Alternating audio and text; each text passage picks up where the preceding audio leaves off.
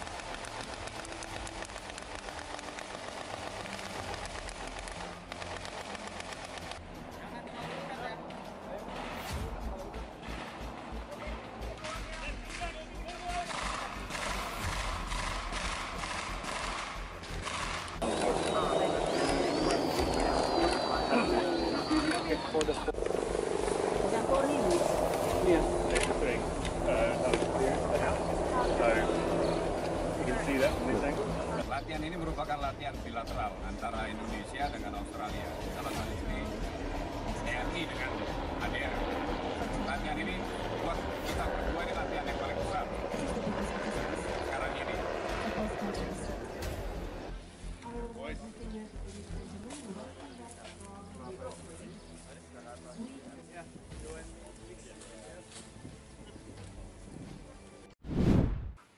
Soldiers of the 291st Regiment of the occupying Russian army have released a video message. In the video address, the soldiers fighting in the direction of Zaporizhia complained that they were sent to death by their commanders, that they were not provided with the necessary ammunition, and that those of them complaining get punished. Soldiers added that those who return safely from the battle are sent to assault again. Stressing that a large number of servicemen have died, the soldiers demanded the replacement of their commanders.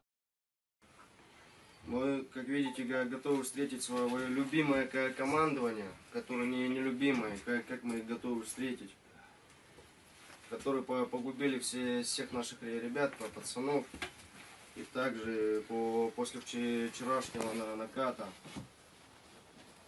при откате 300-х, и те, кто испугался, как они называют, пятихатки ебаные, и то, что мы мясо. Они нас за людей не считают. Был выставлен загранотряд, то есть снайпера, которые действовали против нас, свои же. Поэтому мы хотим написать массовое обращение во все инстанции, чтобы это в конце концов уже прекратилось. Да, и так как вчера были отправлены 3 штурмовые группы, из них добралось только 3 человека и не было оказано никакого прикрытия. Все, кто были ранены, не было предоставлено эвакуации. Некоторые выбирались так, как могли. Люди, которые вернулись, их отправляют в накат с ножами. Хотят отправить. Без оружия. Без оружия. Командование наше говорит, что мы мясо. За людей нас здесь никто не считает в отношениях как же животным, в прямом смысле. Поэтому мы хотим, чтобы это уже просто прекратилось, чтобы нас считали за людей, мы не мясо. И к такому командованию, таким штурмам мы готовы, но командование нам такое не надо. И мы будем добиваться того, чтобы это командование также испарилось, как и наши пацаны. Также было озвучено, в случае того, что если мы закрепимся, никакого подвоза боекомплектов не будет, мы идем практически пустые туда. Ни эвакуации, ни подвоза, ничего не будет. Ну, просто билет в одну сторону. Без расчета на то, что кто-то вернется оттуда. Если кто-то вернется, их собирают и обратно. Вот так вот обстоят дела. Сегодня число какое? 7-е до 8-е. Так что люди, знаете, что творят, беспредел. Верхушки. Просто мясо ебаное, вот это оно.